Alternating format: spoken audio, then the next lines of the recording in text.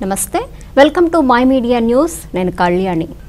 విద్యాబుద్ధులు నేర్చుకోవాల్సిన విద్యార్థుల వికృత చేష్టలు పరాకాష్ఠకు చేరుతున్నాయి జూనియర్లను ర్యాగింగ్ చేస్తూ భౌతిక దాడులకు పాల్పడుతున్న సంఘటనలు కలవరపరుస్తున్నాయి విజయనగరం జిల్లా సీతానగరం మండలము జోగింపేట గురుకుల వసతి గృహంలో ఇంటర్ విద్యార్థుల క్రమశిక్షణ తప్పింది జూనియర్లపై దాడులు చేస్తూ వికృత చేష్టలకు పాల్పడుతున్నారు తాజాగా 8వ తరగతి చదువుతున్న ఓ విద్యార్థిపై దాడికి పాల్పడ్డారు బ్లేడ్లతో ఆ చిన్నారి చేతిని గాయపరిచారు భయకంపితుడైన బాధిత విద్యార్థి వసతి గృహాన్ని విడిచి తల్లిదండ్రుల వద్దకు వెళ్లిపోయాడు వీరు ఆ బాలుని ఆసుపత్రికి తరలించి చికిత్స చేయిస్తున్నారు దాడి సంఘటనపై ఫిర్యాదు చేశారు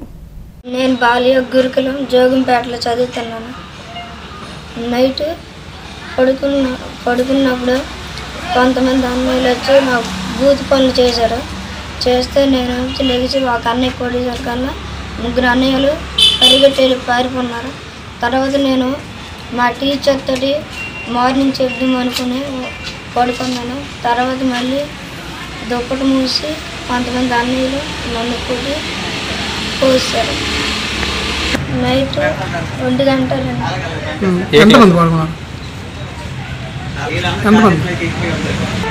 మొత్తం ముగ్గురు ఏ చదువుతున్నారు వాళ్ళు సెకండ్ అంటారా పేర్లు చెప్తారా పేర్లు అయితే ఒక అన్నయ్య పేరు తెలుసు గణేష్ ఇంకా మిగతా ఇద్దరు పేరు తెలుసు ఏం చేస్తారు మీరు చెప్పు ఊచి పనులు చేశారు సార్ అంటే